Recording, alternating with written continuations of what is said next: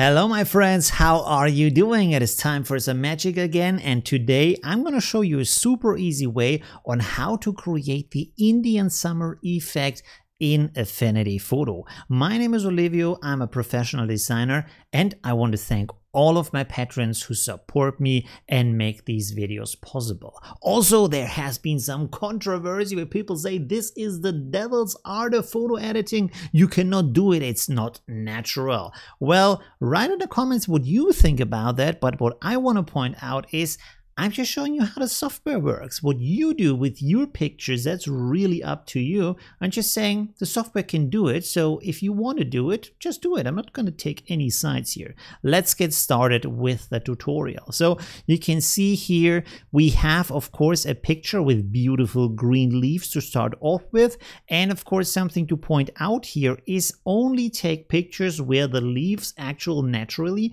can turn orange, because otherwise it's gonna look kind of strange, you know, not every tree can do that. And then we do some easy adjustments. So let's delete everything here. And first of all, I'm gonna show you how to do the orange effect, but then we're gonna do some really amazing adjustments afterwards, so it looks even more impressive. So please watch the full video. Okay, let's go here to adjustments, and then the simple thing to do is you just take selective color, and then we want to play around with these channels here. So red, yellow, green, cyan, and then also a little bit with the neutral. So let's start with the red channel. I want to push up the cyan here a little bit, and then also magenta and yellow. It's not doing too much here because we don't have too many red values in here. Let's go to the yellows. There we might see more effect. You want to push down the cyan. Let's remove that completely. Then push up the magenta a little bit, and also the yellow. So you can see, you can actually, if you want, you can leave it like that, where you say you have just a little bit of orange, not completely, some greens still left in the leaves. That's also okay. Let's go to the greens and make it more extreme. So again, remove the cyan. You can see now this is gonna be really nice, starting to look really good.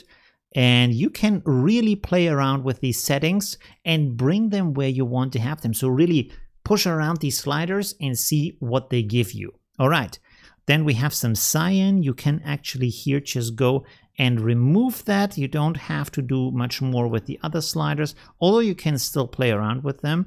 And the last thing I want to do is to go to neutrals, and you can push here the cyan down, and you can see how this makes it nice. It glows, and it gives everything this kind of orange touch. Now, something I want to point out here is, if you look at the feathers of the owl here, these are white right now.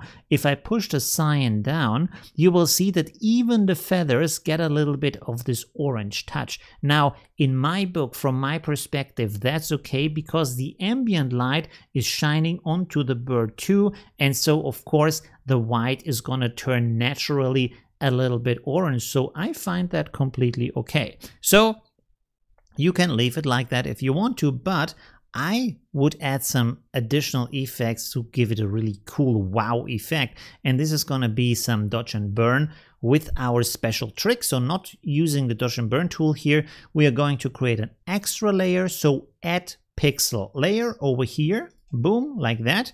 And then you simply use your brush and double click here on this round color circle for your main color, and this will give you this window. And I would suggest to leave that open because you want to change these values. And again, always with dodge and burn, everything that is below 50 gray is going to darken the area, and everything that's above is going to lighten the area. Of course, we forgot one thing, and that is to set our blend mode for this layer to soft light down here. So there we go.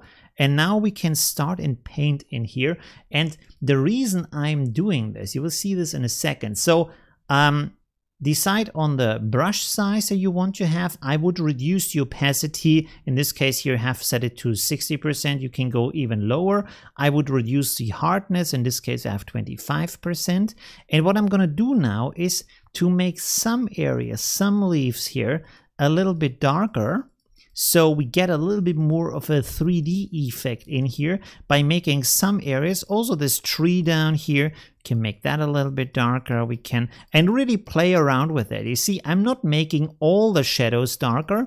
I'm just making some areas darker. And this gives it just more like a diversity in the look and makes it just more interesting. Let's also go here. You can see that it also goes into areas that is not exactly the leaf. I'm not masking out the leaf, but that's not necessary because the area in the background is gonna be lighter anyways, and you're not gonna see like any kind of circles here or such. And it's just a leaf that's getting a little bit darker and maybe a little bit of the surrounding, but it's completely okay. So we made these areas a little bit darker. Now let's go here and set this above 50% gray. And you can see the value here, by the way. If you want to see here where it says L for luminosity, if I pull this down, you can see this is below 50 and this is above 50, you know? So that's an easy way to see that. And now I'm just gonna go in here and make some areas around our beautiful bird here a little bit brighter. We can also touch up some other areas. And by the way, if you do highlights, this is something I forgot right now, you often want to make your brush a little bit smaller because often highlights are just in like smaller areas. Okay, let's make this area here also a little bit brighter.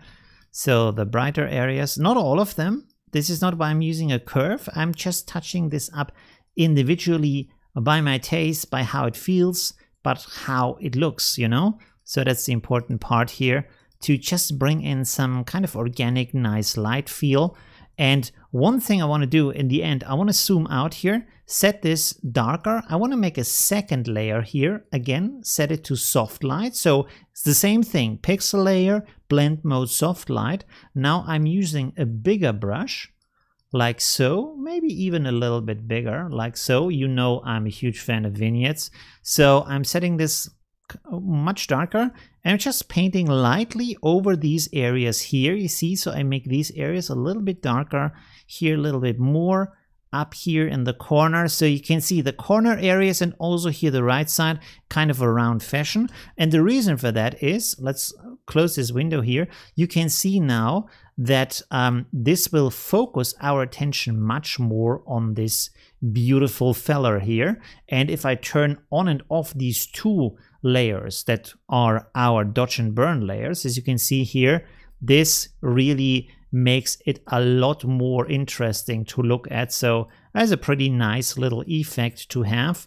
And these little changes really bring out, they really bring life into the picture. They make it more individual. They are like these little artistic touches. They make it your own work and your own expression, which is also important. If you change a picture like that, this becomes your artistic piece and you want to add these kind of little touches that kind of enhance the thing that you want to show in the picture. For me, I want to focus on the bird with this beautiful light around him. Okay, so that is the tutorial for today. Thank you for watching. Also, maybe join my Facebook group with over 1,800 photo editing artists that you can ask, and I also have a newsletter you want to check out where you get updates every 2 weeks about what's going on with my channel and all the other projects I'm doing. Thanks for watching and see you soon. Bye.